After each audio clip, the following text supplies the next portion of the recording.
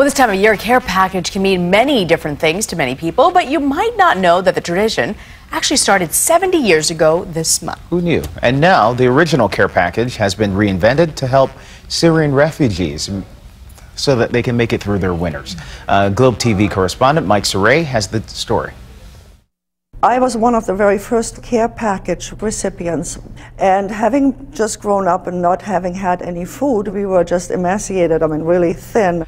Renate Center remembers the first care packages of powdered eggs, corned beef, and fruit preserves she received as a young German refugee at the end of World War II, as if they were manna from heaven. When I came home to my mother and showed her this, I said, the Americans did this. It just left such an imprint. How Americans can do this to the enemy. I just said, wow.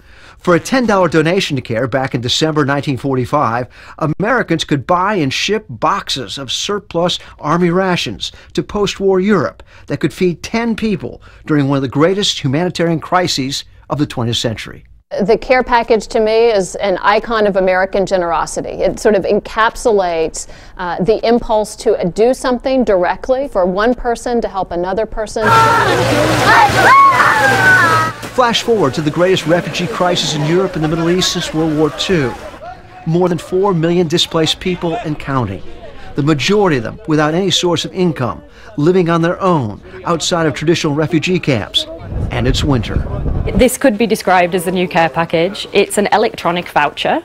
The food vouchers work like any other debit card, but have a monthly limit per family and can only be used to buy food, hygiene, and household essentials. New credit is added monthly with funding from the UN and international aid organizations. It's faster, better, and cheaper for delivering essential food and clothing than shipping, storing, and delivering actual care packages. These two families are new arrival from Syria.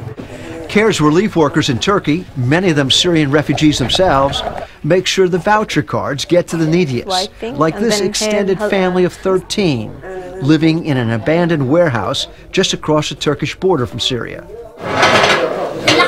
CARE is also giving families a one-time winterization voucher card to buy heaters and coats and blankets to get them through this winter.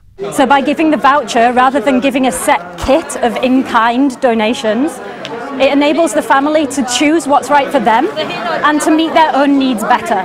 These food vouchers started off with a value of $30 a month per person, until a shortfall in international funding forced the UN to Twitter nearly 250,000 refugees that their vouchers are being cut off. Today in Turkey, this voucher is worth about $18 a month per person. That means 60 cents a day for food. The world spends more on bubble gum than we do on our broader humanitarian responses. We have a historic moment in time, and in another generation we want to look back and we want to be able to say we were as generous at this moment in time as we were, for instance, after World War II.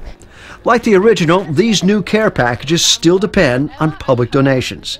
On the Turkey-Syria border, Mike Cerre reporting for ABC News.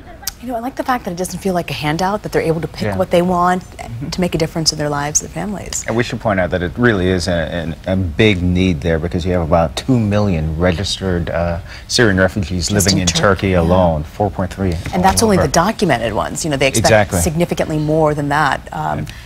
Undocumented. So we should mention that CARE USA has set up a designated fund for its Syrian refugee program at my.care.org.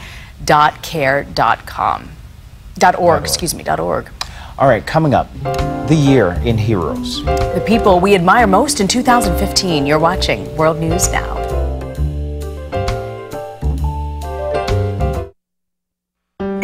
World News Now continues after this from our ABC stations.